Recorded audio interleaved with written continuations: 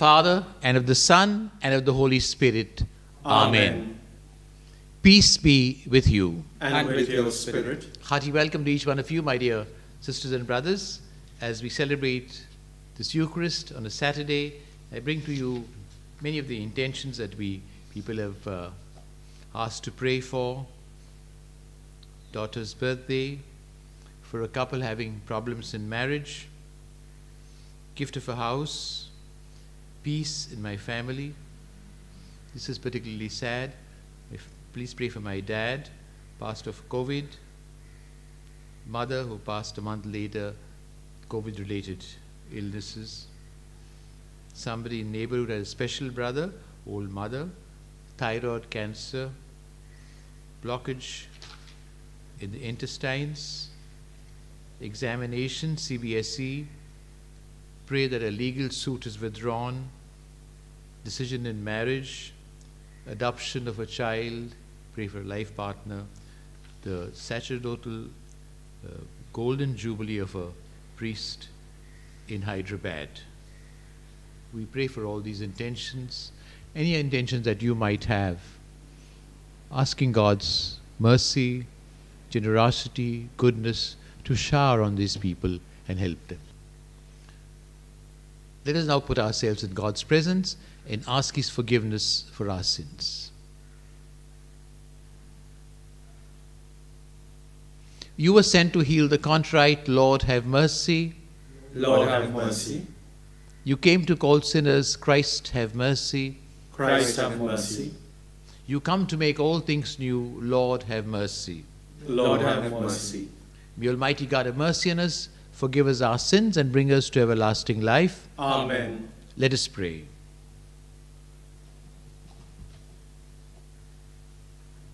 O God, who through the childbearing of the Holy Virgin graciously reveal the radiance of your glory to the world, grant, we pray, that we may venerate with integrity of faith the mystery of so wondrous an incarnation, and always celebrate with due reverence this sacrifice. Through our Lord Jesus Christ, your Son, who lives and reigns with you in the unity of the Holy Spirit, God, forever and ever. Amen. Kindly sit. A reading from the book of Judges. In those days, there was a certain man of Zorah, of the tribe of the Danites, whose name was Manoah.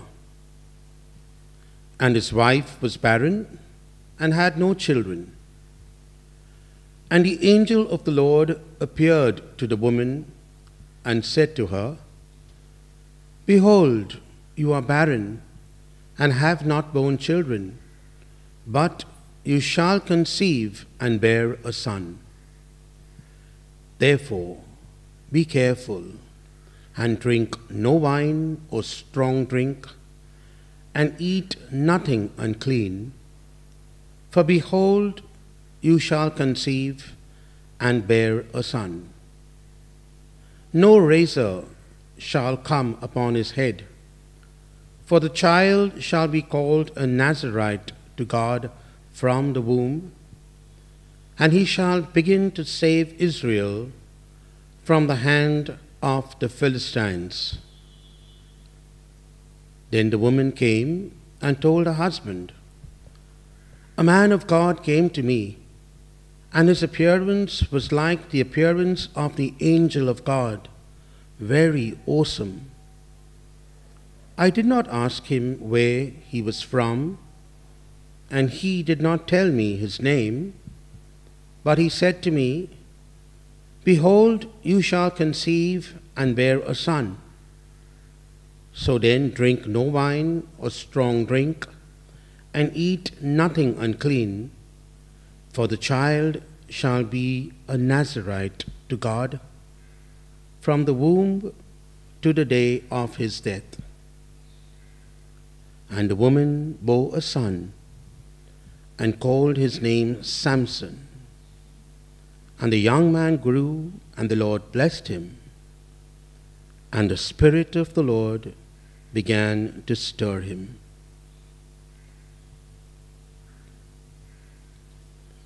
The word of the Lord. Thanks be to God. Your response: my mouth is filled with your praise, and I will sing your glory. Please repeat. My mouth is filled with your praise, and I will sing your glory. Be my rock, my constant refuge, a mighty stronghold to save me. For you are my rock, my stronghold. My God, free me from the hand of the wicked. Response: my mouth is filled with your praise, and I will sing your glory. It is you, O Lord, who are my hope, my trust, O Lord, from my youth. On you I have leaned from my birth. From my mother's womb you have been my help. Response: my mouth is filled with your praise, and I will sing your glory. I will come with praise of your might, O Lord. I will call to mind your justice, yours, O Lord, alone. O God, you have taught me from my youth, and I proclaim your wonders still. Response: my mouth is filled with your praise, and I will sing your glory. Kindly stand as we prepare our hearts for the gospel. Alleluia, alleluia, O root of Jesse's stem, sign of God's love for all his people, come to save us without delay. Alleluia. The Lord be with you. And with your spirit. A reading from the Holy Gospel according to Luke. Glory to you, O Lord. In the days of Herod, king of Judea, there was a priest named Zechariah of the division of Abijah. And he had a wife from one of the daughters of Aaron, and her name was Elizabeth. They were both righteous before God, walking blamelessly in all the commandments and statutes of the Lord. But they had no child, because Elizabeth was barren. Both were advanced in years. Now, while he was serving as priest before God, when his division was on duty, according to the custom of the priesthood, he was chosen by lot to enter the temple of the Lord and to burn incense.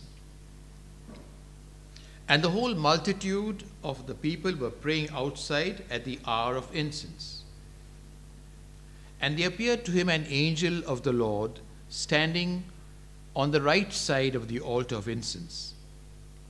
And Zechariah was troubled when he saw him, and fear fell upon him.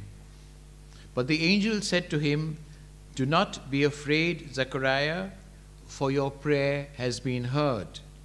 And your wife Elizabeth will bear you a son. You shall call him John. And you will have joy and gladness. Many will rejoice at his birth, for he will be great before the Lord. And he must not drink wine or strong drink, and he will be filled with the Holy Spirit, even from his mother's womb.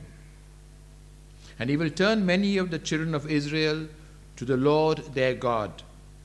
And he will go before him in the spirit and the power of Elijah, to turn the hearts of the fathers to the children, and the disobedient to the wisdom of the just, to make ready for the Lord a people prepared." And Zechariah said to the angel, "How shall I know this? I am an old man, my wife is advanced in years." And the angel answered him, "I am Gabriel. I stand in the presence of God. I was sent to speak to you and to bring you this good news. And behold, you will be silent and unable to speak until the day that these things take place, because you did not believe my words, which will be fulfilled in their time." And the people waiting for Zechariah, they were wondering at his delay in the temple. When he came out, he was unable to speak to them, and they realized that he had seen a vision in the temple. And he kept making signs to them and remained mute. When his time of service was ended, he went to his home. And after these days, his wife Elizabeth conceived. And for 5 months, she kept herself hidden, saying, "Thus the Lord has done for me in the days when he looked on me to take away my reproach among the people." The Gospel of the Lord. Praise to you, Lord Jesus Christ.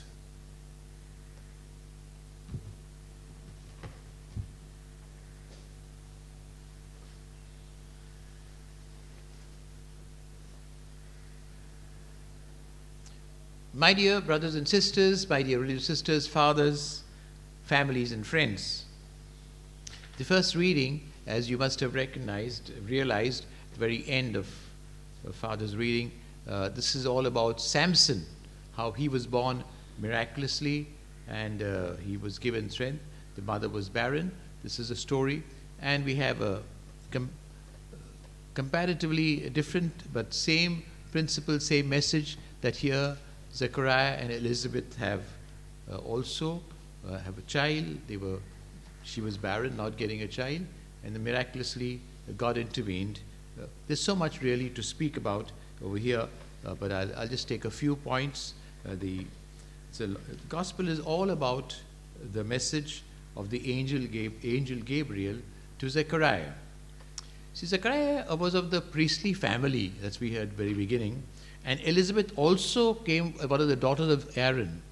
Now she was, just a conclusion, she was a cousin of Mother Mary, and many commentators could thus conclude that Mary was also of the same priestly family. So Jesus came from the priestly family in that sense, no? Aaron was the high priest, Jesus himself. But coming back to Zechariah, the temple was such, the people would stay outside. There was a curtain where the people would pray, and inside only the priests were allowed. In that enclosure, there was another curtain which kept only the Holy of Holies, the Ark of the Covenant, the tabernacle, where traditionally it's thought that the 10 commandments given by God were kept over there in that beautiful golden ark, which is which they carried with them right through and to the Holy Land. That was again only at a very special moment the high priest would enter there. Now between this first curtain and the second curtain, there were 2 altars. One altar where they would offer the sacrifice. Every morning, evening, on behalf of all the people, the priest would offer sacrifice, and there would have to be an unblemished lamb, 1 year old, and offered up to God in sacrifice. That was an animal sacrifice. And before that was another altar, another table, where incense was offered. And here you have, this priest would take, those only from the priestly family would come, but they would have turns. 1 week each they would have, and then it would come twice or thrice a year. They would get turns to come and offer incense. Generally, they said most would get twice a year. And so this was Zechariah's turn. He had to offer incense. We know what happened, and he was told that God would intervene. And we know that this again, all this is pointing, as I was pointing out to you, to Jesus. John had to come to prepare for Jesus. Zechariah doubted, did not believe, because while he was praying continuously, because it was considered a disgrace not to have a child as punishment from God. Therefore he was praying, and she was humiliated. That's why at the very end she gives thanks to God but hides herself. She says, "Lastly, God has had mercy on me and looked at me in my old age and given me a child." He had this vision, and then he became, because he did not believe, he did not have that full faith like Mary had, and then so he was punished in a way and kept mute. He could not speak till John was born. He took longer because this whole episode was going on, people wondering why he suddenly did not come soon as expected. But finally, after giving incense, he kept up his duties, even afterwards, offering incense to God on that altar, mentioned to you, the altar closest to the curtain. And then he came, and the people understood from the signs that he had seen a vision. He had got a message. Compare, John the Baptist also came to prepare the people, and also Samson came to prepare the people. That's why the Israelites were prepared for his coming over there, for the coming of Jesus, the coming of the Messiah, and coming into the promised land. But this would take time. But Samson, unfortunately, used the fact that he was chosen from God for his own glory, for his own pleasure, for his own advantage, and therefore finally he was punished. He died. We all know the story when he pulled the pillars down because he had inhuman and superhuman strength.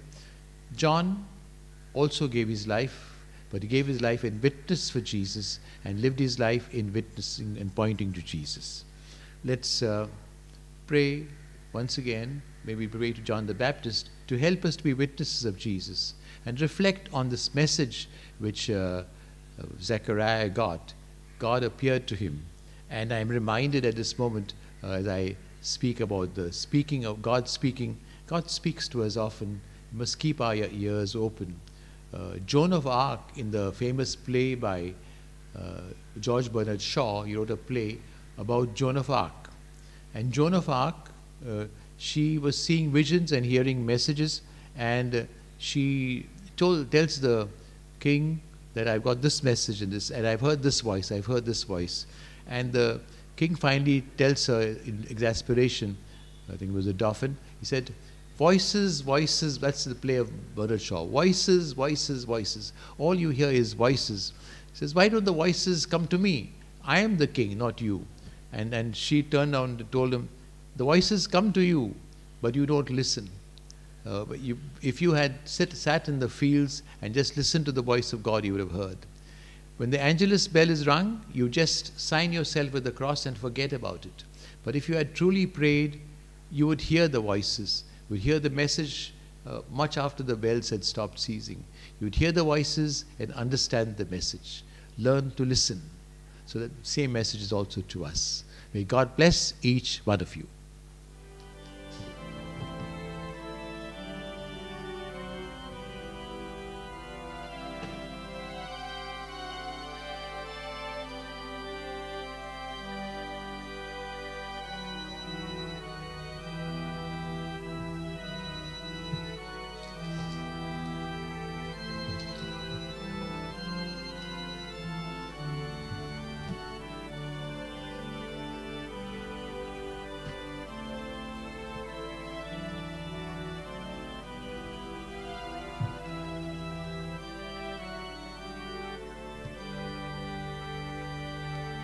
Blessed are you, Lord, God of all creation. Through your goodness we have this bread which we offer you, fruit of the earth and work of human hands. It will become for us the bread of life. Blessed be God forever.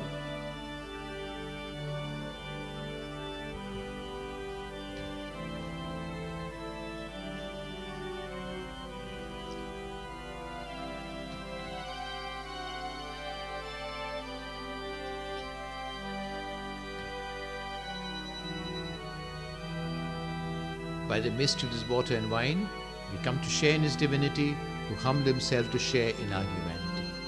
Blessed are you, Lord, God of all creation. Through your goodness we have this wine which we offer you, fruit of the vine and work of human hands. It will become our spiritual drink. Blessed be God forever.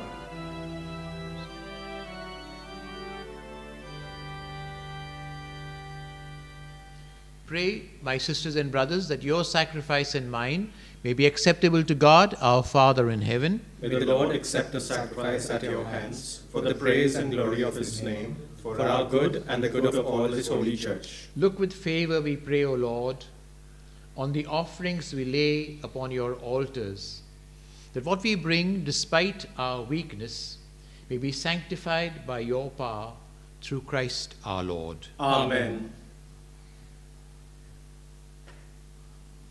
The Lord be with you. And with your spirit. Lift up your hearts. We lift them up to the Let us Lord. give thanks to the Lord our God. It is right and just. Truly right and just, our duty in our salvation, always and everywhere to give you thanks, Lord, Holy Father, Almighty and eternal God, through Christ our Lord.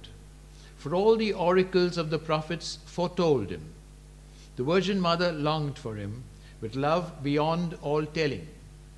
John the Baptist sang of his coming, proclaimed his presence when he came. It is by his gift that already we rejoice at the mystery of his nativity, so that he may find us watchful in prayer and exultant in his praise. So with the angels and archangels, with thrones and dominions, with all the hosts and powers of heaven, we sing the hymn of your glory. Without end we acclaim.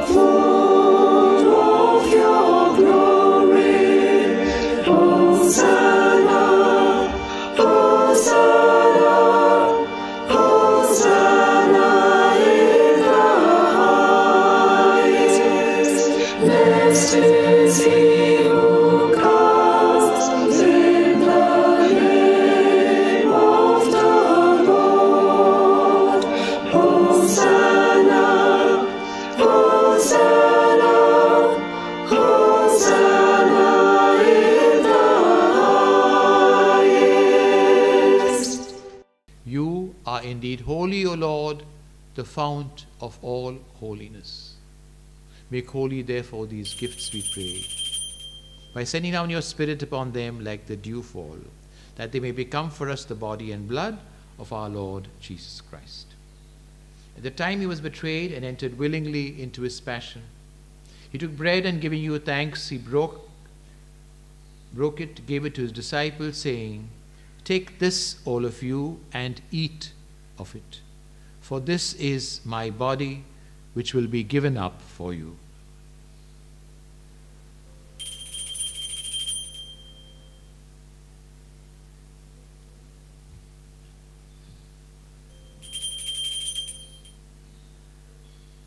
In a similar way, when supper was ended, he took the chalice.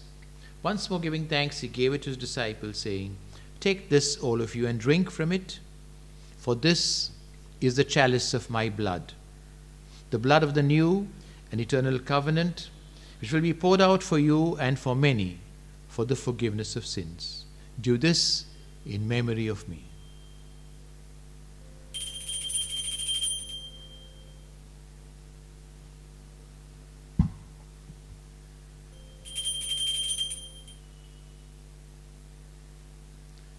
The mystery of faith. Save us, Savior of the world, for by your cross and resurrection you have set us free. Therefore, as we celebrate the memorial of his death and resurrection, we offer you, Lord, the bread of life and the chalice of salvation, giving thanks that you've held us worthy to be in your presence and minister to you. Humbly we pray that, partaking of the body and blood of Christ, gathered into one by the Holy Spirit. Remember, Lord, your church spread throughout the world. Bring her to the fullness of charity, together with Francis, our Pope, me, your unworthy servant, and all the clergy. Remember also our brothers and sisters who have fallen asleep in the hope of the resurrection, and all who have died in your mercy. Welcome them into the light of your face. Have mercy on us all, we pray, that with the Blessed Virgin Mary, Mother of God, with blessed Joseph, her spouse, with the blessed apostles, with all the saints who have pleased you throughout the ages, we merit to be heirs to eternal life. We praise and glorify you through your Son, Jesus Christ. Through him, and with him, and in him, to you, Almighty Father, in the unity of the Holy Spirit, be all glory and honor forever and ever. Amen. Let us pray with confidence to the Father in the words Jesus gave us. Our Father, who art in heaven, hallowed be thy name. Thy kingdom come, thy will be done, on earth as it is in heaven. Give us this day our daily bread. Forgive us our trespasses, as we forgive those who trespass against us. Lead us not into temptation, but deliver us from evil. Deliver us, Lord, from every evil. Graciously grant peace in our days. In your mercy, keep us free from sin, safe from all distress. Wait in joyful hope for the coming of our Savior, Jesus Christ. For the kingdom, the power, and the glory are yours, now and forever. Lord Jesus Christ said to your apostles, I leave you peace, my peace I give you. Look not on our sins, but the faith of your church, and graciously grant her peace and unity, in accordance with your will, who live and reign forever and ever. Amen. Peace of the Lord be with you always. And with your Come spirit. with the sign of peace. Christ. Lamb of God, you take away the sins of the world. Have mercy on us. Lamb of God, you take away the sins of the world.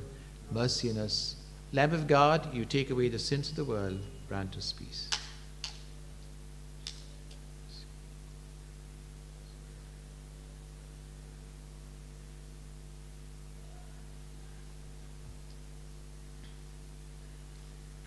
Behold the Lamb of God. Behold him who takes away the sins of the world. Blessed are those called to the supper of the Lamb. Lord, I am not worthy that you should enter under my roof, but only say the word, my soul shall be healed.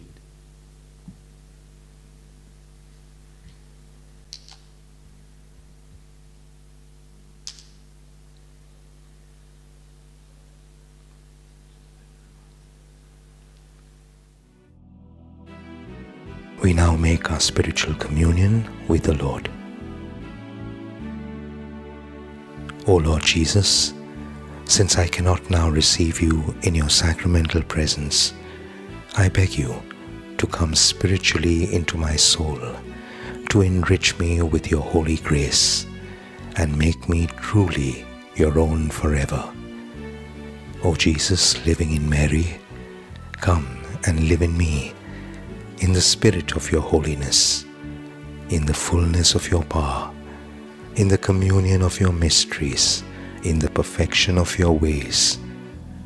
O divine guest, give to my soul a strong, lively faith, an unbounded trust, perfect humility, an abiding sorrow for my sins, a total abandonment to your divine will, and a perfect loving union with you in mind and heart.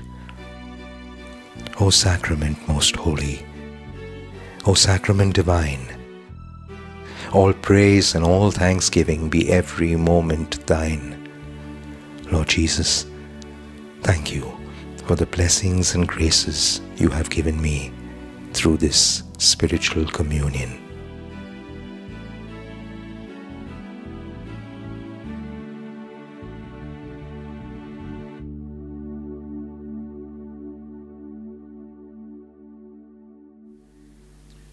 The dawn from on high will visit us, guiding our feet in the way of peace.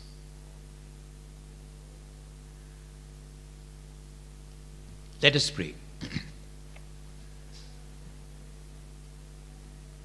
As we give thanks, Almighty God, for these gifts that you've bestowed, graciously arouse in us, we pray, the desire for those yet to come, that we may welcome the nativity of our Savior and honor it with minds made pure.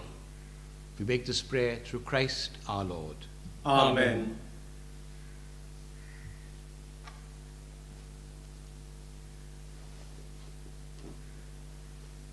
The Lord be with you. And with your spirit. May Almighty God bless you, the Father, the Son, and the Holy Spirit. Amen. The Mass ended. Let's go in peace to love and to serve the Lord. Thanks be to God. Thank you for the participation. We'll see you tomorrow on Sunday. And we pray for these intentions, really moving with faith. They asked us to pray for them. We pray that God has mercy. Saturday is the day of Our Lady again. Pray to her to bless these people. Today we have the privilege of hearing Father Joseph, newly ordained priest, and he's posted at IC Church, Rivoli, and he leads us in prayer as we prepare ourselves for tomorrow, the 4th Sunday in Advent. God bless you. Thank you.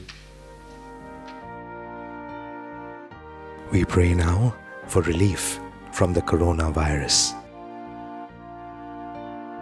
Almighty and merciful God, who show your love to all creation everywhere, hear graciously the prayers we make for all those affected by the coronavirus in various parts of the world. We come before you, asking for a quick control of the outbreak, for a healing of those affected, for the victims and their families. We pray for the doctors doing research that an effective vaccine to combat the sickness is speedily found. We pray for the government and health authorities that they take appropriate steps for the good of the people.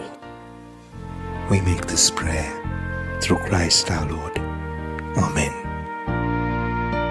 Jesus is coming, coming, Jesus is coming, coming, Jesus is coming, coming again. Rise from your slumber, rise to welcome the taste of the Lord. Open your hearts to the King. You in darkness breathe the light, shining through the dreary night. Unto us is coming soon, Jesus our Emmanuel. Jesus is coming, coming, Jesus is coming, coming, Jesus.